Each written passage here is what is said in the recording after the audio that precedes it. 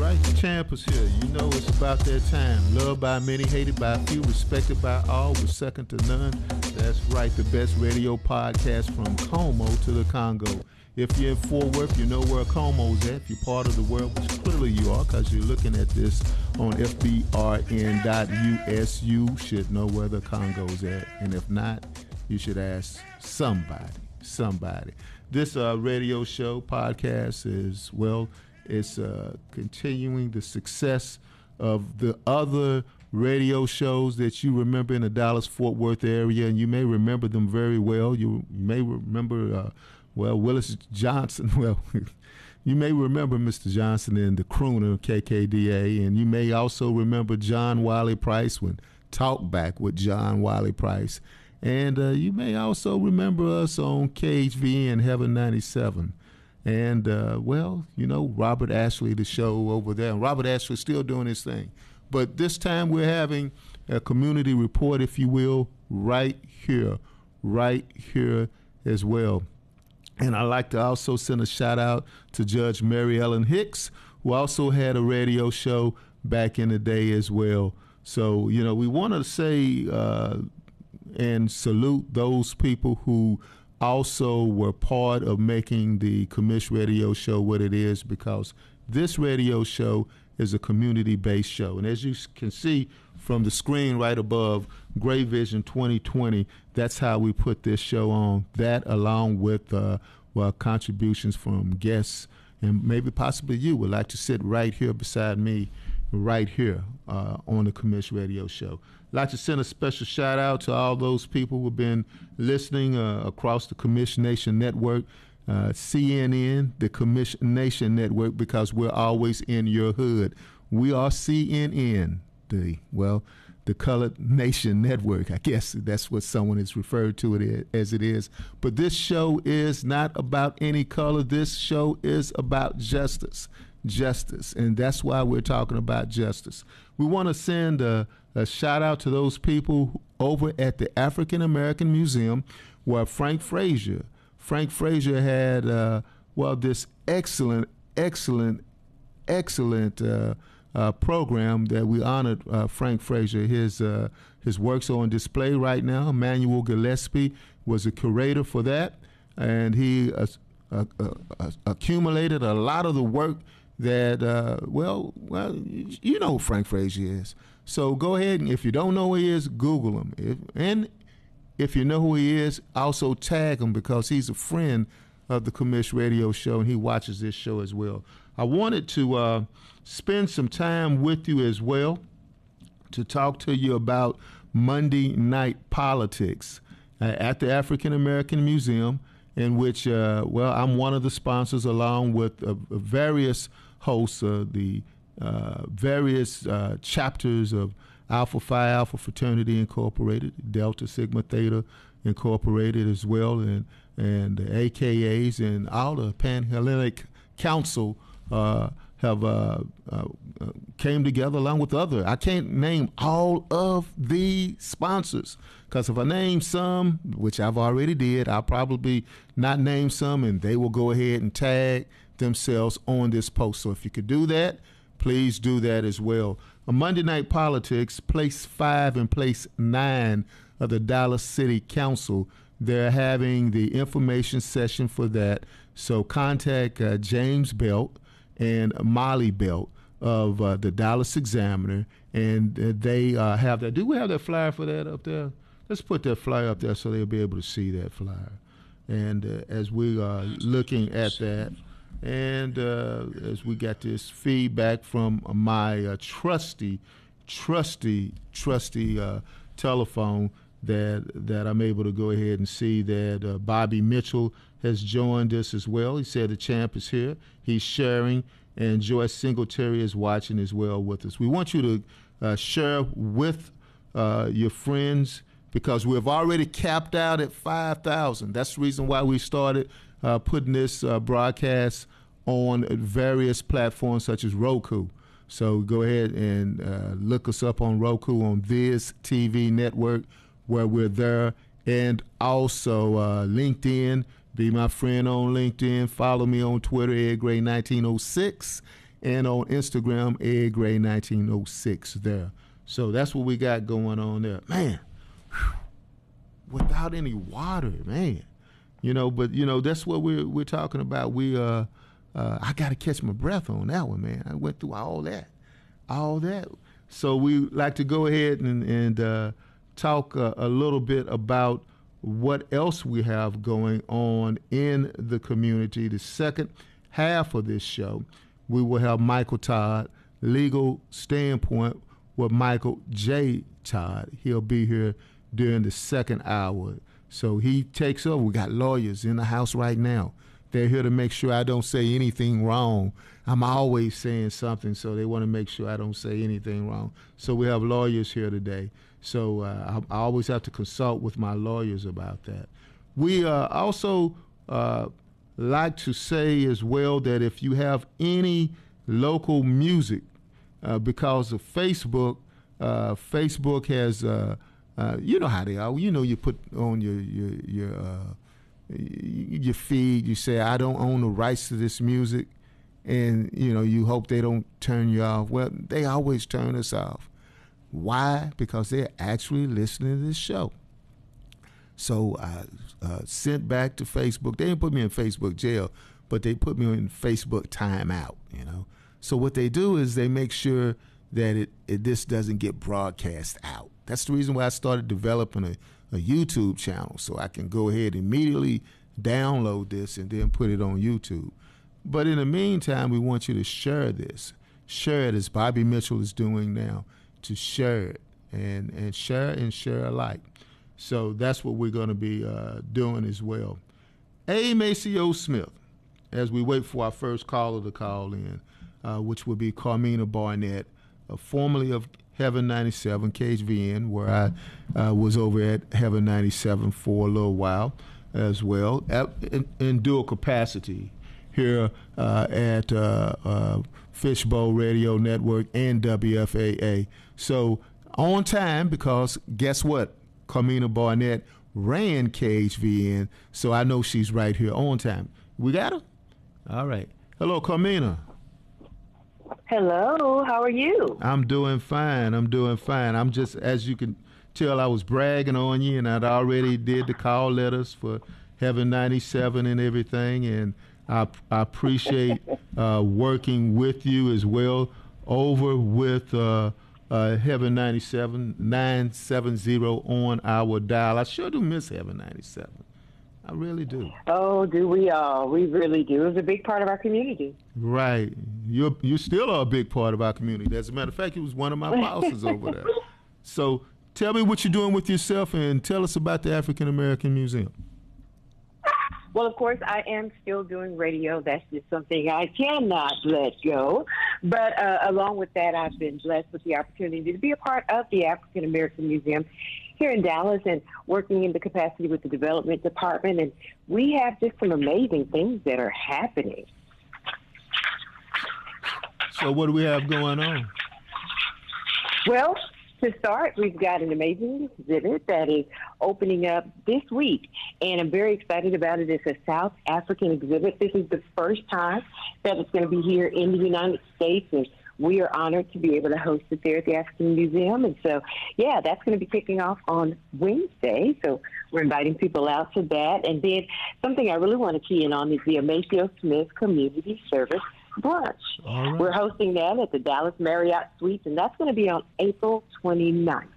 And we're inviting everybody to come out. We're celebrating volunteers, just recognizing them for their amazing, outstanding service, which is something we love to do there at the museum. And so I want to invite the community out to be a part of it. We have great tickets, great information. They can just go to our website and see all of that good stuff. So just kind of giving you the quick overview of it. All right. Okay. Angelo, put that A. Maceo Smith flyer up there so the folks at home can hear it. And tell us who A. Maceo Smith is, and tell us who is going to be honored on April 29th at 10 a.m. Well, I'll tell you this much. They are special community servants. Unfortunately, I have moved away from where I have all of the information, so I don't want to give names and then miss out on anyone. But it's just something special. We love the opportunity, again, to celebrate those into the community who are making an impact, which is all of our goal, is to make sure that we're making an impact. And we know Maceo Smith was a pioneer civil rights leader right here in the Dallas area, so it's our honor to be able to give this award in his name. I mean, he did so many amazing things. He was known as Mr. Civil Rights and Mr. Organization right here in the Metroplex. So, again, an amazing person to honor with this award. Okay, and he has a building downtown named after him as well. Mm-hmm. Right. Mm-hmm. Okay. Well, we'd like to thank you for calling in. We just wanted to make sure that we have someone from the African American Museum, and want to make sure we get folks out. They can still get their tickets, right? Absolutely. They can go to our website. It's aamdallas.org. And can I just add this real quick? Okay. I want to say thank you to you for making such a major impact in our community. As you mentioned, we served together there at Heaven 97, but even beyond that, you've always been a voice and been on the forefront of really keeping our community connected, keeping them informed. And so I just want to take a moment and appreciate you for that. Oh, thank you. I appreciate it. I didn't see that coming at all. Mm-hmm. That's why I said, oh, wow. Mm-hmm. Absolutely. All right. Thank you. Thank you. I'm glad Absolutely. I speak Yes, to sir. you every time I come into the museum, man. So I appreciate Well, hope to it. see you soon. Of course, the launch this week, so hopefully we'll get a chance to see you. That'll work. Will do. Thank you. I appreciate it. Sure. All right. All right. That's how we do it on the Commission Nation Network, where we make sure that people are connected in the community and making sure that you know what's going on. If you have any, I'm going to leave it up to you. I'm opening this up to you. We want to make sure that community advertising is done, if you will.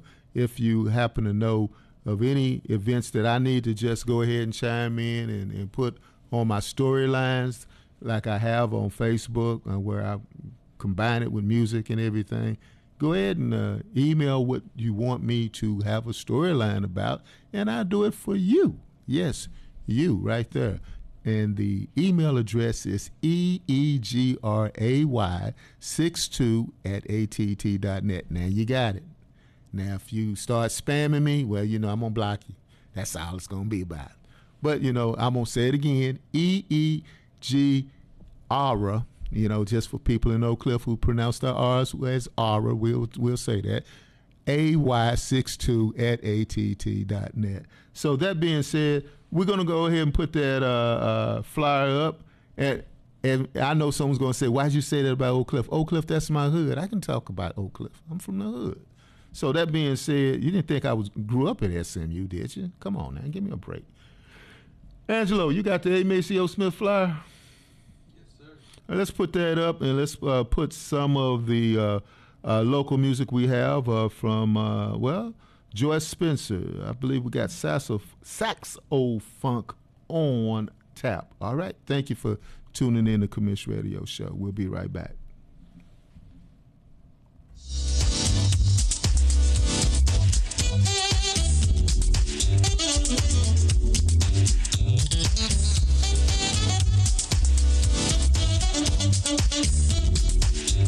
All right. Ready to go?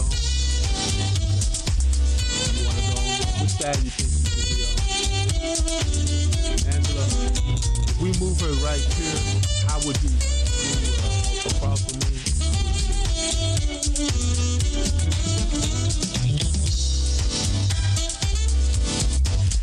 Or would you just do a page break and bring her over here and then it'll be okay, right?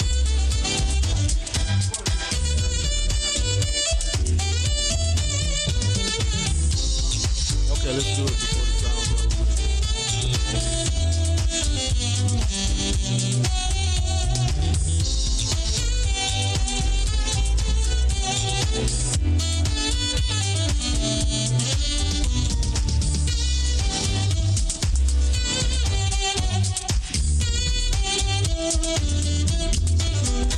Still alive now? seeing us as we walk in. Okay.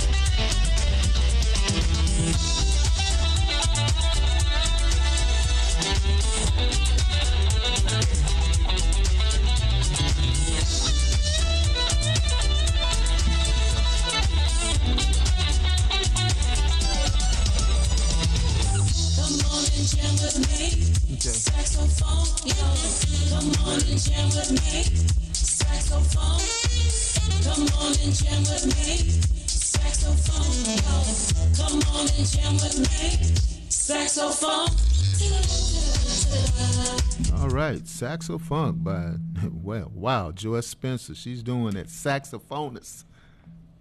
You know, women can do any and everything they want to do. You know, they can play a saxophone. They can be attorneys. So they can be judges. They can be lawyers, Supreme Court justices. They can be all of those things and more.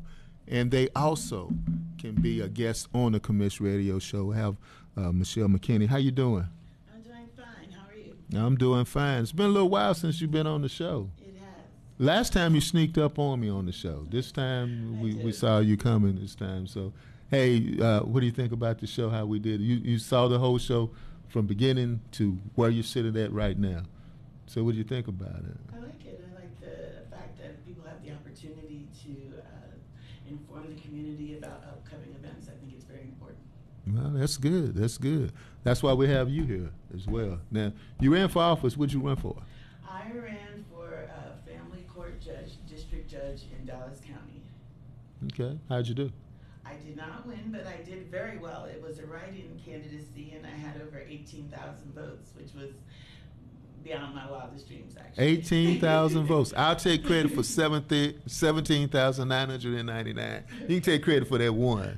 but thank you for coming on the show, and congratulations on it. That is outstanding, 18,000. What'd you learn from that campaign? What I learned from that campaign is how important it is, how important it is. Sometimes we take it for granted, the roles that we have as attorneys, and we're advocates, and how we have the power to make change. And there are a lot of people in the community who don't have that voice. And so what I learned is that it's important to cultivate those relationships. Like right now, what I'm committed to is going back to these communities and organizations that I went to asking for their vote, but going back now, not with any motive other than to just get to know them and find some causes that I can be passionate about and see if I can use my gift in a way that elevates other people. Now, why did you decide to become a lawyer, an attorney? Well, initially I majored in social work in undergrad, and I realized that I wasn't going to have the power to make change as I would as a family law or an attorney, period. So where'd you go to school at? I went to Rutgers University for undergrad, and then I went to the University of Arkansas in Fayetteville for my law school degree. What's the difference between Rutgers and University of Arkansas? Well, outside of the fact one is obviously in New Jersey, folks, you didn't know I knew where that was at, right? New Jersey, right? Right. Well, it was a very interesting time. When I was at Rutgers, that's when Ray Rice was there. The team was very good. There was a lot of pride and excitement about that team. The entire community, really, dry cleaners had the signs up there and everything, and it got to the point where you had to go through a lottery system just to be able to go to a game as a student. But you know, I met some good professors. It's a very special time in my heart because that was, well, first of all, I was a athlete myself. What'd you play? I did track and field. I'm a state champion in shot put and discus. And what was so special about going to college was to find out that I wasn't just an athlete, but that I had intelligence as well. You know, I had always been known for my athletic ability, and when I first got to college, it was very difficult because people just didn't focus on that with me. But I got to find out that I was more than just an athlete, and it was actually when you asked me why did I become a lawyer, the truth is a professor saw something in me at Rutgers and said, he said, kid, you just need to keep going, you've got something. Now, New Jersey, Arkansas. I mean, you're on the where are you from? I'm from Jersey. Okay. Yeah. Why Arkansas then? Well, I got a scholarship, and so that's very okay. important. That'll do it right there. That'll do it right there. Yeah. That'll do it right there. So when you got to Arkansas, did you have like culture shock? I did have. They had something called tumbleweed. It's a lot more developed now than it was. You know, Arkansas, Fayetteville is a college town, but you fly into Bentonville, and basically what's out there was Walmart at the time. And when I got there, I was like, what is this? Wait a minute. Panicked. Fayetteville is in, well, the University of Arkansas is in Fayetteville. It's in Fayetteville. How far is Fayetteville from Little Rock? I don't even remember. Is it far? 2 hours. Well, okay, it's 2 hours away. That's a long time. Don't quote me on that. That's fine. Yeah. That's fine. I'm not we're not in the courtroom. We're not being exact. But 2 hours, Fayetteville, and then that's like in the country, ain't it? Well, my joke is that people, I need to be careful, right? But, you know, the students were telling me, I got to take you to Little Rock because I was a city kid, you know, and looking at, is this all there is? And but what I need to say is secretly, I actually fell in love with Fayetteville, Arkansas, Ozark Mountains, Eureka Springs. It's a beautiful place to raise a family, to study, and I try to go back when I can. All right. I have a special love for Arkansas. That's where my folks are from. They're from Texarkana. So yep. So now from Fayetteville to Dallas. Yes. How'd you get to Dallas? Well, when I was in Arkansas, it was challenging because I didn't really have a church. Well, first of all, law school was a very difficult time. I had my daughter with me as a single mother in law school. Wow. And I had been listening to T.D. Jakes. And we had an ice storm in Arkansas while I was in law school, and over the radio they said that the power could be out from anywhere to 7 to 10 days, and we're like, 7 to 10 days? And that was dynamic for me because in New Jersey we went to school in the snow, like we still went. And so to hear that something could happen that would have us with no power for 7 to 10 days, one of the girls who went to law school with me invited me to come to Dallas because that's where she was from. And that's where T.D. Jakes' church was from. So I was like, yeah, cool. I want to go. And so I came and I went to the Potter's house, and, you know, I just felt like once I really, you know, he has been very impactful in my life. But the bottom line is when I graduated from law school, I didn't have an offer. And it was very expensive to try to go back to New Jersey. And so really it's a faith walk. I felt like if I got under that word, going to the Potter's house and listening to T.D. Jakes, that things would fall in place, and they have. So faith is very important to you. Yes. And you walked out on faith. I did walk out on faith. And you're an attorney here in Dallas. How long you been in Dallas now? 11 years. 11 years, okay. So what is your specialty? Family law is my specialty. And more specific than that, I like to work with fathers. Fathers? Yes. You know, there's a myth out here that says that there are deadbeat dads, and I'm sure there are, but by majority, that is not the case. Just random, the majority of the clients that I had in my early practice were men, and was men who wanted to stand up and just be a part of their child's life, and for one reason or another, many times because of the way that relationship with that mother that they share the child with ended, they're not able to see the child. And then that coupled with the way some of the laws are, or the way the law is administered, many men find themselves not able to have as much time with their child as they'd like to. And so I'm a huge advocate for that. Why? Well, maybe because I'm a daddy's girl. Okay. Maybe because I know what's possible. Now, have you received any pushback from women because you? Well, I always give that disclaimer that I mean, obviously, men would say, important. "Okay, it's about time somebody look out for us," you know. Well, here's what's interesting about What's that? men. Men have the man that they love. They have sons who have the same experience. So I feel like this whole issue with child support, child custody, every family is affected in some way or another. It could happen to your grandson. So it's not so much as to be about men's rights, it's just about human rights. So how do you let's talk about grandparents, because it seems like a lot of grandparents are involved in raising their grandchildren. Yes. Do grandparents have rights? Not inherently. Something has to happen. The belief is that if a man and woman separate, the father is supposed to get some kind of visitation. In Texas, they usually get standard visitation, which is every other weekend. And the belief is when that person has their visit, their family would see the child during that parent's time. The time when grandparents get rights is something like when one of the parents is incarcerated, or maybe CPS comes along and has removed the child from that environment with their parents. Then grandparents at that point, because the parents are not available, that's when they have rights. But if there's two healthy parents, then a grandparent can't come in and sue for custody or something like that. Okay, so let me see if I got this right. If someone goes to jail and the grandparent wants to see the child, Right. then they can have the right to see the child? Yes, hopefully you can just go to that mother and say, hey, because they would have already had an existing relationship, but if they do not, and if mom says no, a grandparent can go to court and petition the court for visitation. I got one word to say about that. Damn. That's real. I didn't know that. It happened. I didn't know that. No, nobody says that. Yeah, that's the there's a reason why you guys presumption come to that- this show to yeah, hear that kind of There's thing. a presumption that parents act in the best interest of the child, but there's also a presumption that that child can benefit from both sides of their family. That should be that Right. way. Okay. Now, in family court, you practice in family court. How many family courts do we have? We have 7 family courts in Dallas County. 7 in Dallas County. 7 districts, Okay. So when a person goes to family court and you're dealing with fathers and rights, and I understand there's a organization, Texas Fathers for Equal Rights. Right. What do they do? Well, Fathers for Equal Rights is an organization that I have volunteered for in the past.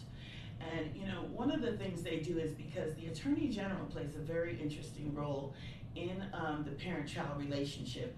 They will go after the child support. So in a scenario where, let's just say mom has custody of the child and she needs to get child support, the Attorney General will represent that mother for free to get the child support started. But on the flip side, there are issues for the father where maybe he's not getting the visitation. Well, the Attorney General doesn't represent the father for free to help him get visitation. So that's what one of the things that Father for Equal Rights does, is assist the fathers to navigate through the legal system so that they can bring a case and get the child visitation that they're entitled to. That's one of the things they do. Another thing that they do is they'll help people with the forms. They can't go into court and represent them, but what Fathers for Equal Rights does is recruit volunteers such as myself. But either way, it's sometimes the regular person could represent themselves in court if they just had good information, and that's something that Fathers for Equal Rights facilitates. So how long have we had Fathers for Equal Rights? Fathers for Equal Rights has been around since I started practicing law, so I'd have to say at least 9 of my 11 years I've known about Fathers for Equal Rights. Okay. Let's talk about child support. Does child support ever go away? Does it go away? Right, because I'm just saying, I know of people who say that they're paying for a child and the child is like 30-something years old. Well, that's because they have some kind of arrears. So the only way, okay. number one, or the child has a disability. So in the state of Texas, the child support obligation ends at the age of 18 and when the child graduates high school, 18 and high school. So if the child turns 18 in January but they don't graduate until May, that child support obligation continues until the child graduates. But in order for it to go past that threshold, the child had to be found to have a disability while the child is under 18, and then it could go on actually indefinitely at that point. But if the average scenario is that a man has gotten behind or a person has gotten behind in their child support, and the only real chance they have to start to catch up on it is once the normal child support ends at 18. So just think about if somebody had to pay $500 a month in child support, they can't afford to address any arrears. All they might be able to give is the $500. But when the child turns 18 and that current obligation becomes zero, then they start to put pay the $500 arrears or the $200 towards whatever. So it goes to the mother, and until it's zero, or many times one of the things or the benefit of hiring a lawyer is to try to facilitate to see if you can settle on an amount. You know, like it doesn't have, if you owe $7,699, if mom is willing to take $2,500 as a lump sum, there's a mechanism to zero out that child support if the parties are in agreement. So you can zero out, huh? Yes, as long as none of the money is owed to the Attorney General, the person can forgive the money. See, a lot of men listen to this show that they're gonna like you, and some other people they may not like you. That's the reason why I asked. I mean, do you catch flack? Yeah. Many bad things have happened with the Attorney General's office. That whole child support experience, especially if you go in there not represented, because the biggest mistake people make who have a child support obligation is that when child support first starts, what if you were making $20 an hour, $25 an hour? And what if that changes? You become unemployed, you start to make $12 an hour. You have a right to go back to court and do what's called a modification, asking the judge to lower your child support based on what your new income actually is. And that's the number one reason why people fall behind in child support in the first place, is because they're being obligated to an amount that they can no longer live up to for one reason or another, and they don't know that they need to come back to court and ask the court to change it. Well, any other changes in the family law? Well, one other thing that's interesting that I'd like to mention is the situation with incarceration. I say a lot of funny things about the Attorney General's office, but one thing that they did do is that if somebody is incarcerated and they have a current child support obligation at the moment that they are incarcerated, they can petition the court to stay their child support. Their child support can become zero while they're incarcerated, so they're not stacking up all that debt, all that arrears, while they're in jail or prison and have no ability to address it. So that's an important change. So that's a change that's just got started? I would say within the past 4 or 5 years. Past 4 or 5 years? Yeah. So before that, it was not. Before that, if you were in jail, a person was incarcerated, they were still liable for that? That is correct, because what we have here is there is no such thing as zero child support. Somebody who doesn't work and you are brought to court for child support, the judge will treat you as if you're making minimum wage, whether you're making it or not. So nobody has zero.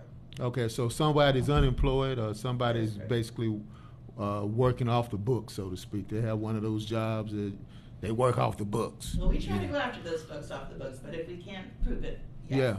Yeah. The minimum is a minimum wage order, so they treat you, if minimum wage is $7.25, whatever the number is, the child support is based on that, whether you have it or not. Okay. But what's different is if you're incarcerated, then that doesn't hold. You can ask the court to make your child support zero. Now, a person's in jail, counselor, or in prison, so they petition, the court, because they say, look, I'm in prison, I'm in Huntsville right now, I can't pay this. So I wonder how often that actually happens. I mean, there's no kind of deal. I mean, I don't know that they know of it, and I don't know for certain, to be honest with you, what if they let the 5 years go by, they get all that arrears within the 5 years, and when they come out and have the ability to go in, will they look retroactively? I don't know that they do. Retroactively, yeah. I don't know that they do. you'd have to have that petition on file with the court. Right, because if someone gets out and they say, well, I'm out, and then they start working, if they could get a job, because sometimes you can't get a job once you're in, and that's another portion of our system that we have in America. So you're fortunate enough to get a job, and then someone starts garnishing your wages then.